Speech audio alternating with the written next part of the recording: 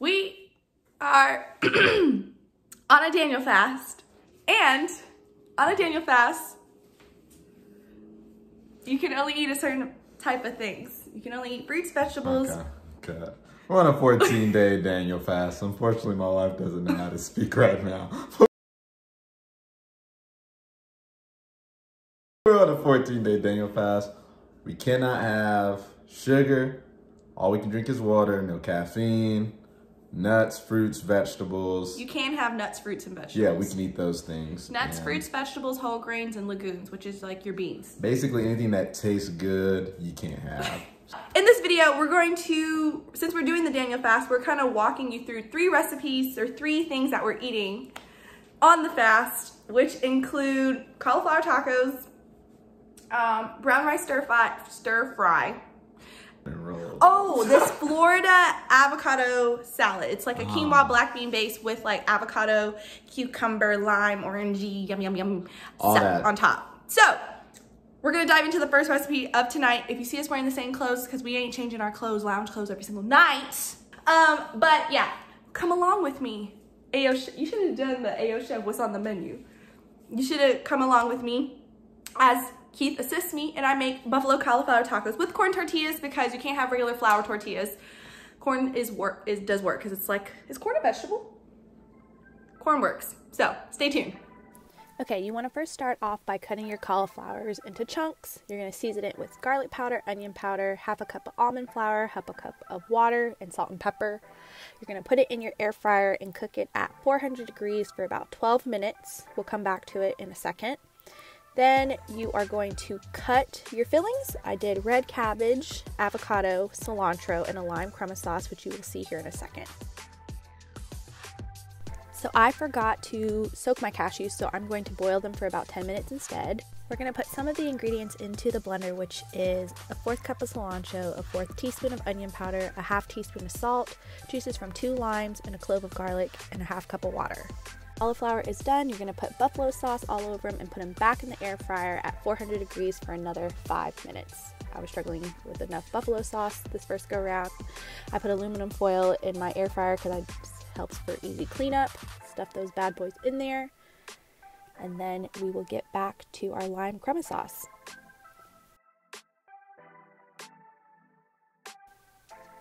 Once your cashews are done, you're going to remove the water from them, put them in your blender with the rest of the ingredients. I was a little slow doing this here, and then you're going to blend that up for your dairy-free lime crema sauce. Now it's time to just fill your tacos. You're just going to use your corn tortilla. I like to heat mine up. Put your buffalo cauliflower in the tortilla, and then put your toppings on with the lime crema sauce, and you're done.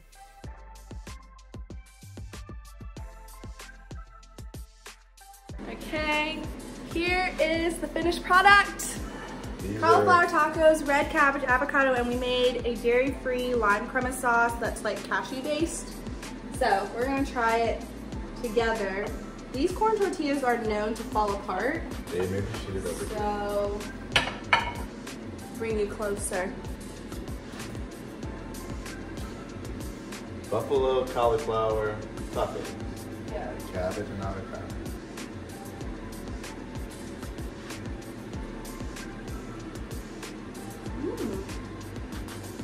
Whoa. That's dope. Wow.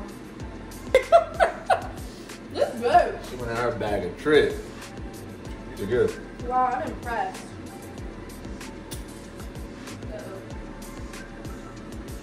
You can't even taste it, because when we tasted the lime crema sauce, you could kind of taste the cashew just a little bit, but not on the taco. I can't taste it. What you really can taste is the buffalo cauliflower and corn tortilla. That's pretty much it. Everything else is a compliment. Wow.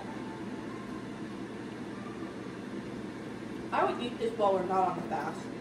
Yes. We'll put the recipe in the link of this video in the description. This is good, I'm telling you. Why are you walking away? Welcome back. Recipe number dos. Tell them what we're eating tonight. we're eating brown rice stir fry. It's basically brown rice, which is a whole grain. You can eat brown rice on a Daniel fast, and a bunch of vegetables. Seasoned with soy sauce, sesame oil, and that's pretty much it. Yeah. Oh, and plant butter.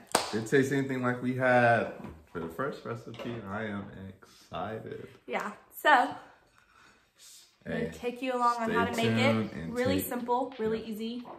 Anyone can do this. So yeah, take notes. So this recipe is super easy. You're gonna heat some oil in a pan, and then you're gonna cut whatever vegetables you want. I did onion and red pepper, snap peas, broccoli, and leftover cabbage that we had from our cauliflower tacos.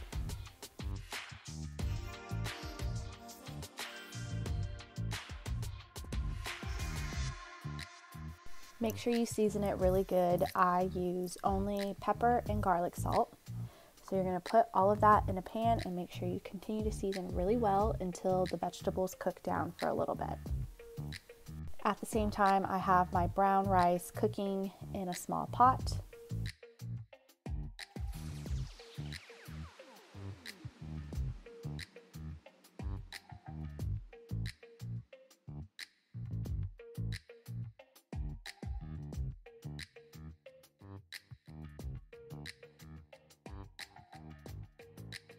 Once the vegetables are cooked down, I'm going to put in my plant butter.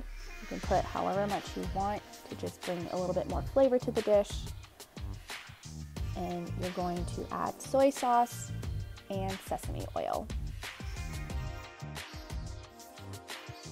Then you're going to add your brown rice to the dish, and then you're done. Brown rice stir fry. It has broccoli, snow peas, cabbage, red pepper, and onion, and of course brown rice. So, ready to try? Ready. Shall we cheers? All right, start without me. Not cheering food, but this is good. This is good. Another A+ from my wife. Like I said, she be in her bag of tricks, man, pulling these out.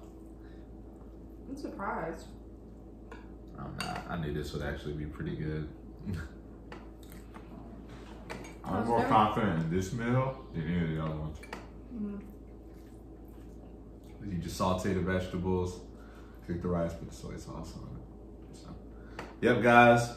Stay tuned for the third one. Yep, stay tuned for the third one. All right, what's up, guys? It's our third recipe. Babe, tell them what we're having tonight. Okay, I found this recipe on TikTok, and it's called a Florida avocado salad, but it's basically a black bean, corn, and quinoa base with peppers with a avocado and mango salsa, avocado mango salsa on top. So, the last time my wife made a quinoa-based meal, it was really good. What was that meal you made? It was a turkey quinoa skillet. Turkey quinoa skillet. It was so good. You hear weird noises? It's our dog eating food in the background. Oh, yeah, it makes eating. It's dinner time for everybody. So, yep. So, we'll show you coming up soon. So this dish is a little bit more complicated compared to the other two, but simply because it's a lot of chopping, but you're just gonna cut your jalapeno to create your avocado mango salsa. So put that in a bowl, cut your avocado, make sure you take those seeds out.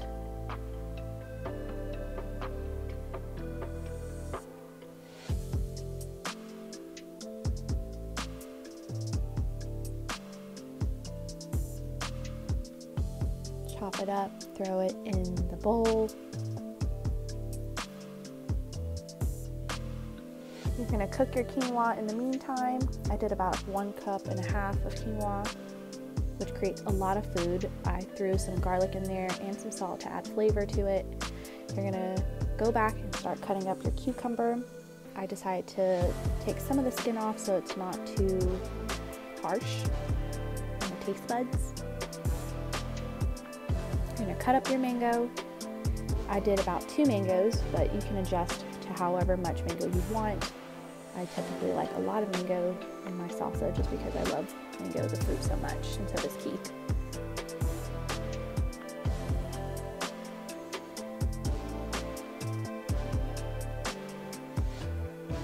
Add some salt and some cilantro, and then you're going to use the juice of a whole orange and some lime. This is where I use Keith because I really struggle with getting juice out of fruit. Then you're going to cut up some red onion. This is to start the base for the quinoa black bean corn base. And this is where you're just going to cut up a ton of your vegetables, including red onion, yellow pepper,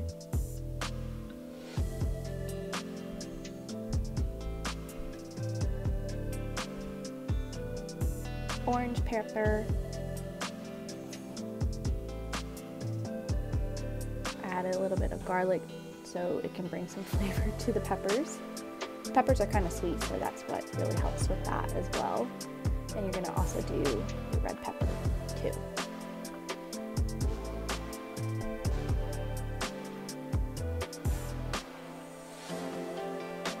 At this point I was kind of tired of cutting, so it just was whatever needed to be done. But throw that all into your stir fry pan. You're going to mix it all together, add a little bit of seasoning. I just use salt and pepper, garlic salt. You're going to mix it all together and wait for that to cook down a little bit. Once it's done, you'll make sure your quinoa is done. Here I am just mixing the avocado mango salsa. And then you're going to strain your corn and black beans. I just did it from a can. Put it in there with your peppers and mix it all together. And once your corn and black beans are warmed up, you can add your quinoa and mix that all together. And that's pretty much it. You can adjust for taste. I added a little bit of onion powder and garlic powder and salt and pepper. And that's pretty much it. Mix it all together and you're done. To form the dish, you just put it in a bowl, the base at the bottom, and your salsa on top, and you're ready to eat. Alright guys, we're all done. That's what it looks like. This is what it looks like. The lighting is better over there, but hey. Are we trying it on camera here? Yeah. Alright. I'm excited. Moment of truth. Yeah, make sure you get a little bit of everything.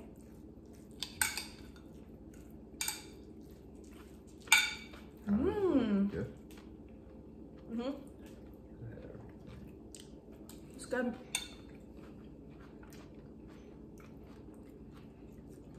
For you. Guys, it's good and healthy. Yeah, this is the Florida avocado salad. Florida avocado salad.